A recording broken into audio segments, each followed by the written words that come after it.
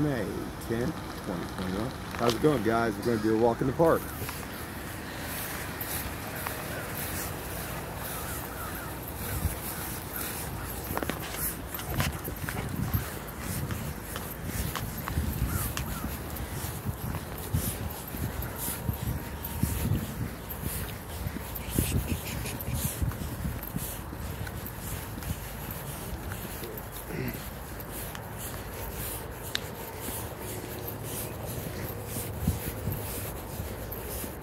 What are we going to talk about today, guys?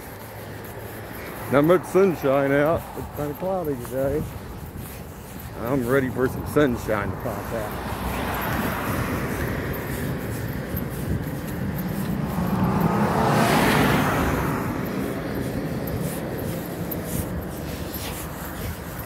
It was that blue Jeep.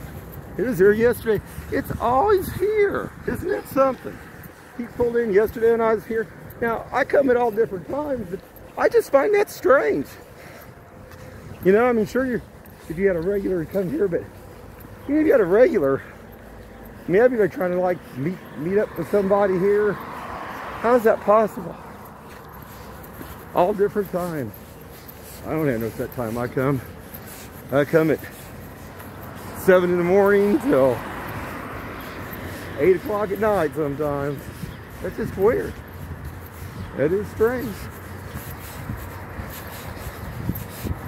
I find it very strange that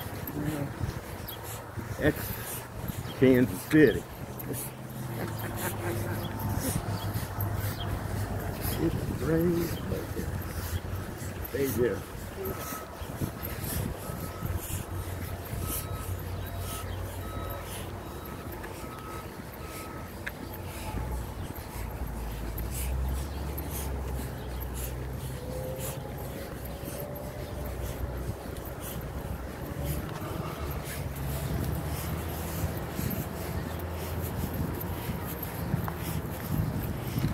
What time is it anyway? It is 12:21. But yesterday, when I came here, that's about, it was like 3 hours difference. It popped in here yesterday, it's here again today. That's just weird. I don't know.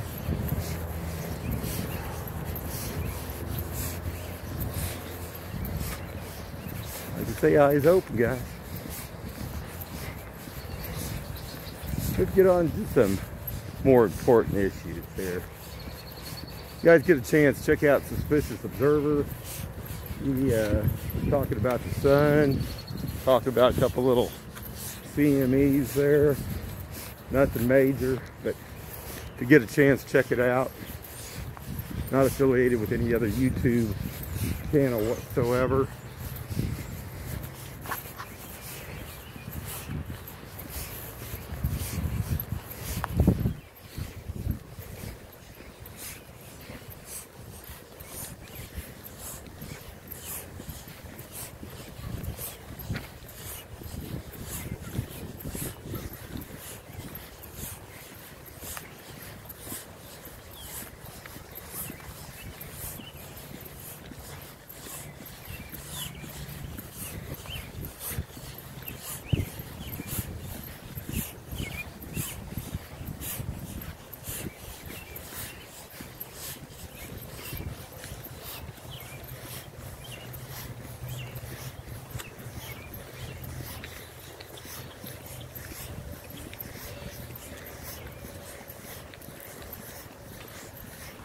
That duck over there. Sorry. I'm just taking pictures of a couple of turtles on videos. Yeah, we get, yeah, it's pretty cool. That? Yeah, yeah. A lot more Yeah. a minute ago, they all took in the water when I got closer. They're pretty cool.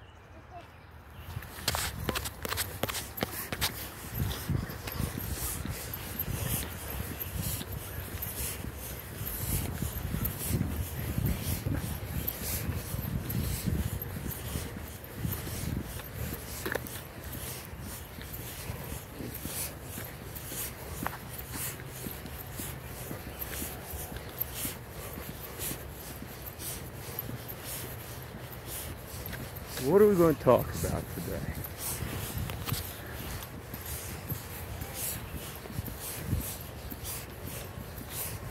I gotta go. Let's talk about, they talk about these underground facilities where people would go. How would the people handle that? Psychological wise. Could they handle that? There's been lots of different thoughts on this. How they talked way back about survival, and they talked about it would take so many people to be able to do this and that.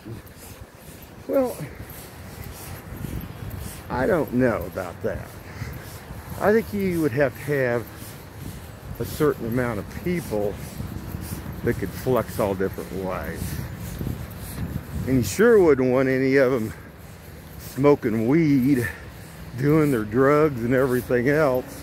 Would you want to crawl down in a hole in a cave with them? I don't think so. Not a good thing. Not a good thing.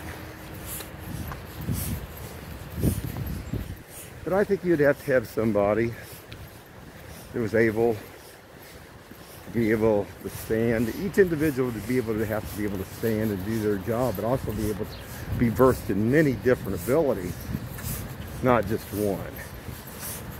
Because if you have something like that, something did happen to that one person, then the chain's broken on the bicycle.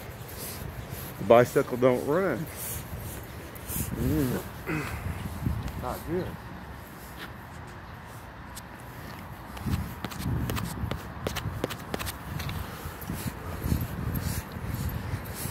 I just think people don't think about the whole bigger picture of this.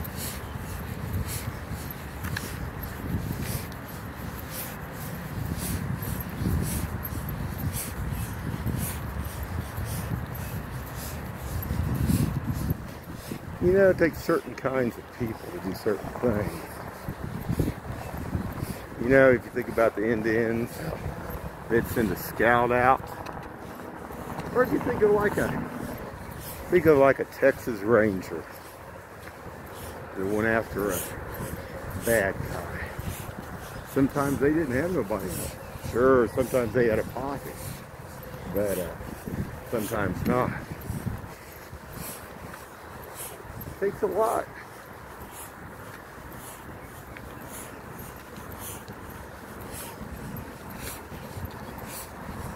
I think you'd have to have people versed in science, mathematics, medical, at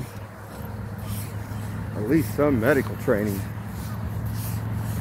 I look around here at all these people, I'd say the ones that live around me. I get to think about all this.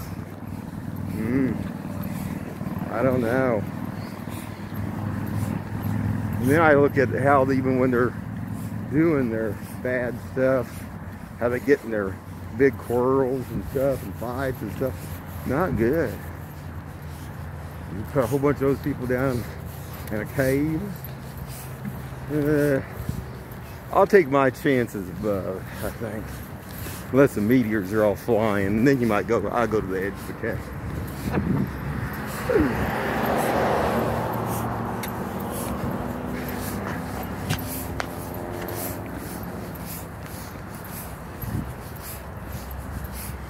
I got one for you guys.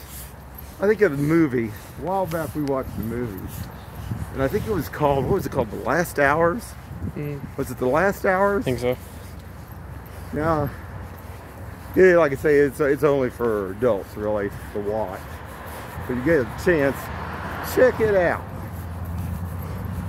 And it actually depicts how people probably would really be in somewhat, but it also, if people can actually face things or not.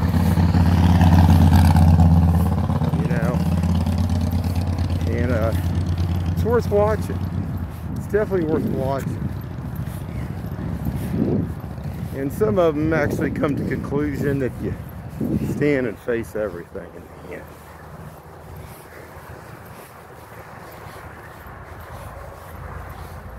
Because basically in this, the planet gets pretty much taken out. And there's nothing left. But would you stand there? Would you be brave enough to stand there and watch that fireball come in? Or would you take the easy way out? Or the chicken way out? Interesting.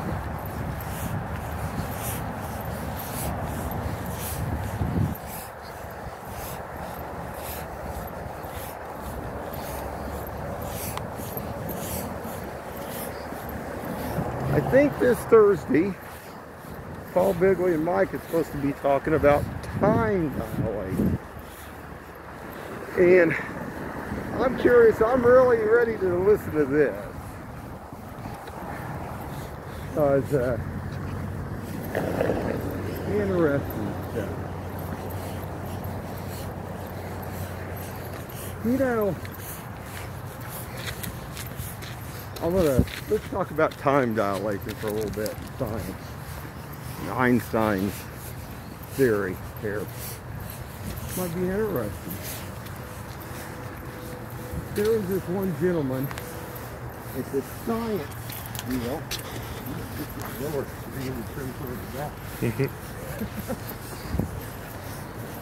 And we're going to talk about this, and he explained it in real simple terms, because sometimes when people try to explain this, people don't get it. So let's try to do this real easy. Say there's two clocks. And I'm sure everybody knows what Pong was. You know the Pong where you played Pong on the electronic games where the ball went back and forth originally? So say this ball's going up and down every second. Okay? And say you got these two clocks together. And you start them counting. 1 second, 2, 3, 4, all the way up to 10, and both of them are the same. Okay? Stop them at 10 seconds, okay? So both the clocks were the same. Okay? Now, we're going to do another one. This time we're going to put them side by side again, but one of them is going to be on a little train track, and it's going to start moving. But it's going to start to move at the speed of light. Okay? Now, we're going to start the clocks out again. Both clocks start, and both of them start counting. Both of them are in sync together. 1, 2, 3. But then something happens. The clock that's moving starts slowing down. So we'll just say, for example, we stop everything at the first clock that was stationary. We stop it at 8 seconds. But the clock that was moving at the speed of light is now at 4 seconds. So, time slowed down.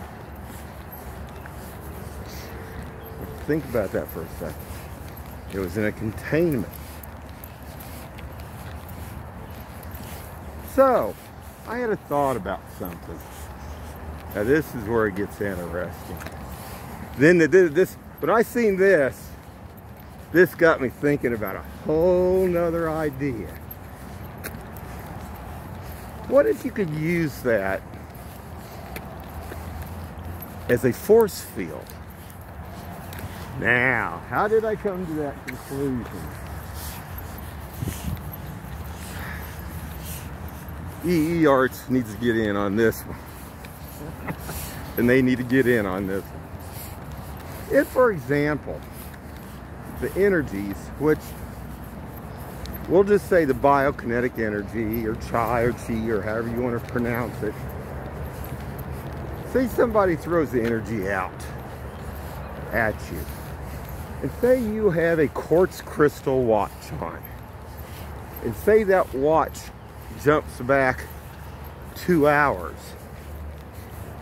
Well, that means for this to, by what Einstein said, that means you would have to be in a containment field. Your energy would have to be traveling faster and not the other one wouldn't be, basically the other one would be stationary to the other people or whoever was around you. So, would that be like a force field then too? Because think about that for an instant. Look at the current. Where's he at? Oh. See? I think. There we go. Yeah, you landed over there, way over there. Cool. I told you he likes to get over there. He gets on the other stump over there sometimes. But it made me think about something. So if you had that energy, say your biokinetic energy was different than somebody else's energy, and say they threw that energy out at you, not in a good way though, but the watch jumped back 2 hours.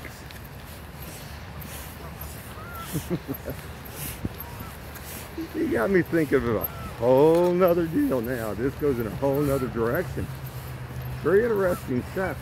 But then I get thinking, what would the capability be if you could generate that? You could actually generate a force field. I mean, think about this for an instant. So, I mean, if something was coming at you like that, it would actually be able to, it's almost like, I don't know how to explain it. Just think about it for a minute.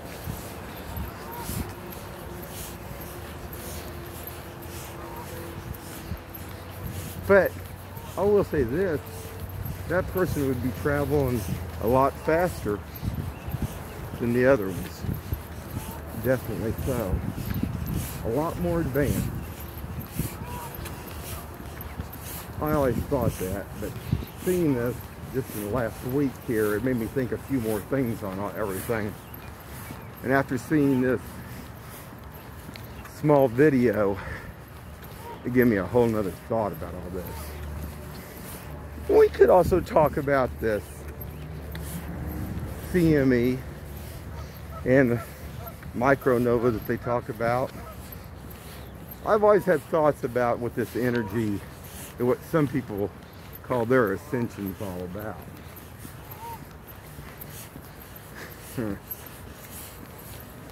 Just a theory. You know, if somebody, you know, it's just like anything. If you're an engineer, sometimes it's good to have backup systems, 1, 2, just in case something goes wrong. You know, that's what you got to think about there. What if, say, wherever we came from, somebody thought of that? And say, depending on what the people have in this biokinetic energy and the rest, what if it was there to be like a field that would jump? But not all of them had that same energy. Now see, that gets into other things because we get talking about that, and oh, you know, then some say that the chi or biokinetic energy is all the same. I differ on that. I believe that the energies are different depending on where you actually come from.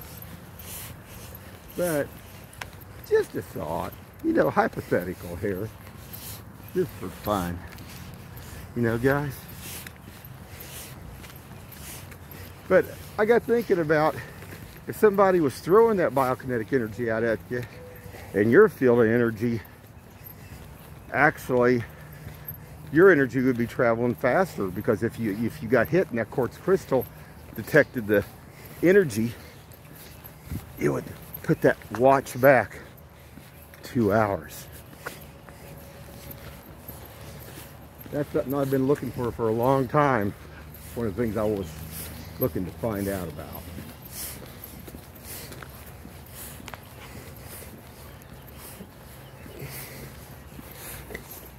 Interesting stuff though.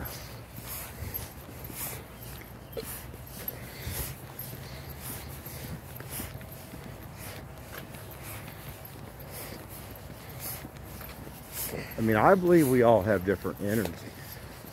I just don't believe that they're all the same.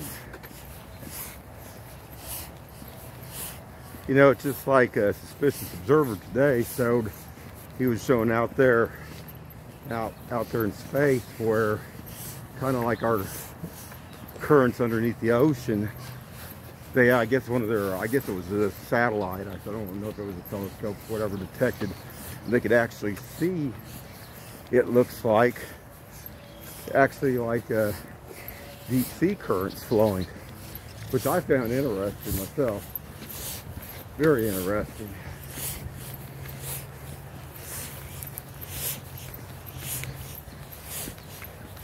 But getting back to this energy at hand, I think it would be to save a lot of the people. I think it was built in to that. Me and my son, we had this conversation several years ago about that, but just thinking, interesting stuff there.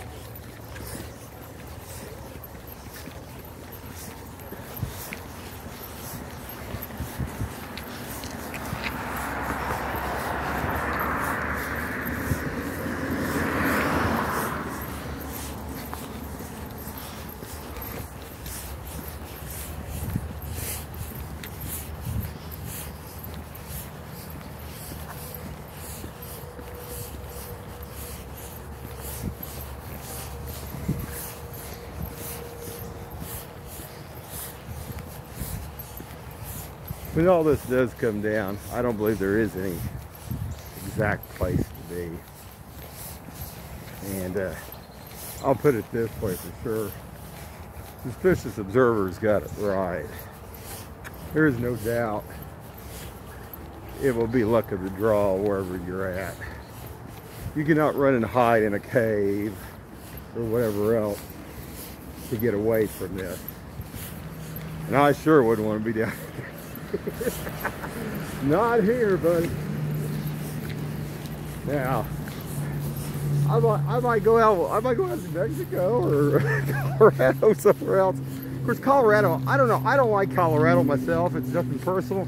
It's just, I know that they dumped a lot of nuclear waste there. I mean, if a major disaster happened, I mean, nobody talks about this anymore either. But you got to understand something. They were using Colorado to dump massive nuclear waste out there. Okay, like I don't know where it was being dumped at.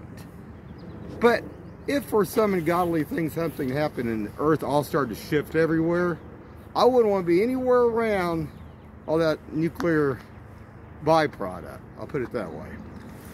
So, anyway guys, just a short little video. Get a chance, get out and get a walk in, and eyes open. Have a good one.